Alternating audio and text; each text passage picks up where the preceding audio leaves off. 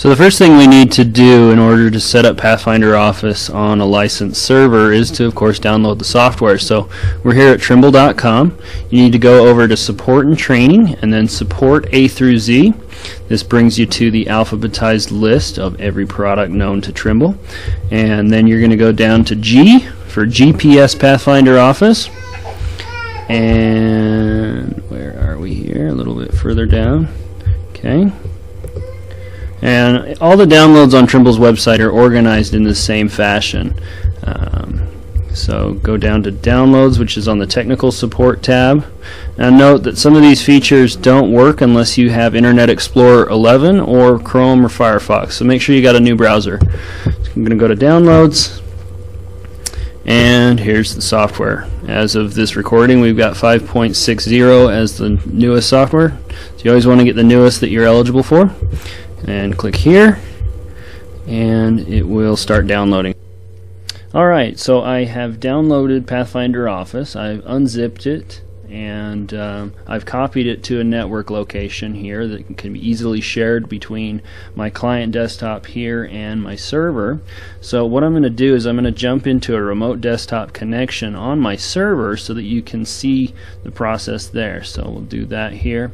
Now you see here I've got the remote share that I placed the download in. I'm going to open it up, and it's in Install and Mapping and GIS License Manager. So we want to run the setup for that first. Okay, we're going to go ahead and run the file. We do trust it, and we'll just let this go for a moment.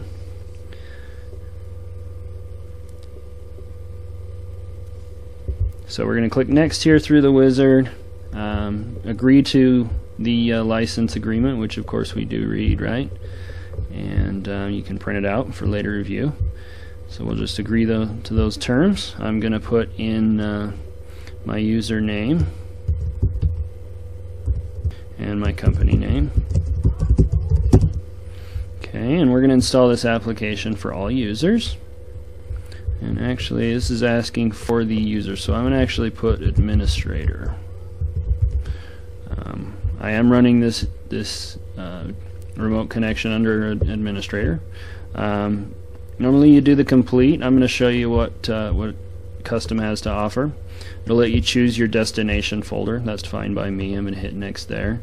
It's going to install all the programs, and let's see, so it's just confirming the settings here. That's good. And now it's going to go ahead and install the License Manager software. Now this portion goes on the server, and this is what runs the check-in, check-out process for all your client machines. So you can have one license and let that sit on the server and have any number of clients connect to it.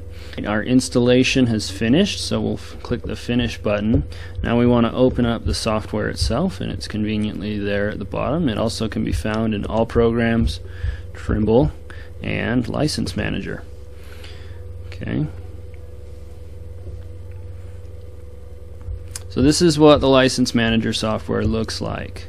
Okay, so you've got a few menus here, View, Options. Okay, so here's where you're going to put in your IP address.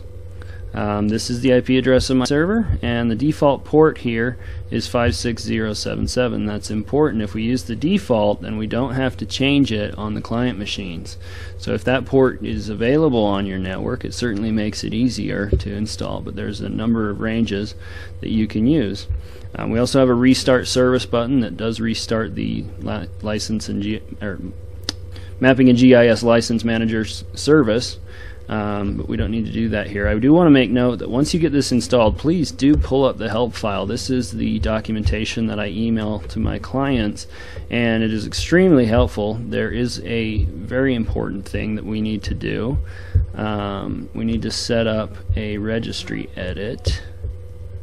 Let's see, configuring the license manager. It talks about here using an IP and port number. Gives you the valid range and invalid. So it's ports 49152 through 65535. You can use anything in there. The default is 56077. But here is the most important thing. We need to do a registry edit. So let's do this. We're going to go to Run and type regedit. And let's move that down so we can see our instructions here. Okay, so we're going to go to local machine, software, Trimble, TMGIS license manager. So let's go HKey local machine, software, Trimble, TMG license manager. If you don't see that registry edit, your software is not properly installed. So let's click on that there, and we are going to add a new string value. So let's go back in here. We're going to right click and go new string value. Oops, let's edit that name. Let's rename it, and it's going to be called server address in standard caps. So let's rename that. Okay, server address. Now note that my server has a static IP address. That's very important. You do not want this IP address to change, or you're going to be in here all the time. So do not use DHCP. Use a static IP address. So we've got the string value server address. Now we're going to modify it and put in our IP address and port. Now I need to get that from here. Okay, 192.168.200. And I'm just going to copy this bit to the clipboard. So let's go here. Let's hit cancel. Okay, so we're going to modify this. And the value is 192.168.0, I think I said, .200, colon, and the IP port. Let's just double check that. I'll put that in there. And I probably, let's see here. Oh, it was wrong. It's .1. So let's fix that. So if you're not comfortable editing the registry, get an IT professional in your organization to take care of that for you. And the server address is modified. Okay, so we've got that set. Okay, so our registry edit is complete, and now we're ready to add our installation code. So let me go and grab that, and we will get that entered. Alright, so now I've got one license in the license manager. I've already did that off camera. I'm going to go ahead and do one now so that you can see what that process is like. Kind of to simulate an organization that had more than one license in the server. So you can have one or more, it all works the same. So you hit the plus button here to add one. We're going to paste in our installation code. Say that we want to activate over the internet now. That works 99.9% of the time. Okay, it's contacting the server and it activates it. Okay, we hit finish, everything was successful, and now we have 2 licenses available in there, and so everything is good to go. Down here you'll see the users that are using the license once we get the clients configured. So up to this point we've downloaded the software, unzipped it, and placed it on the server in a network share. We've done our registry edit and installed the license manager. Now the next bit, we were going to go onto a client machine and load the software, and so it can pull a license from the server successfully. Then after that we'll do a little bit of troubleshooting. So stay with us. We're going to select English as our language and click OK.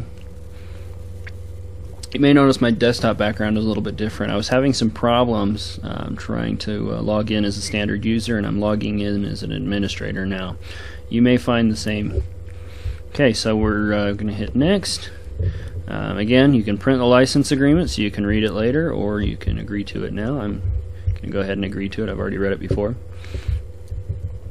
Type in my username and my company.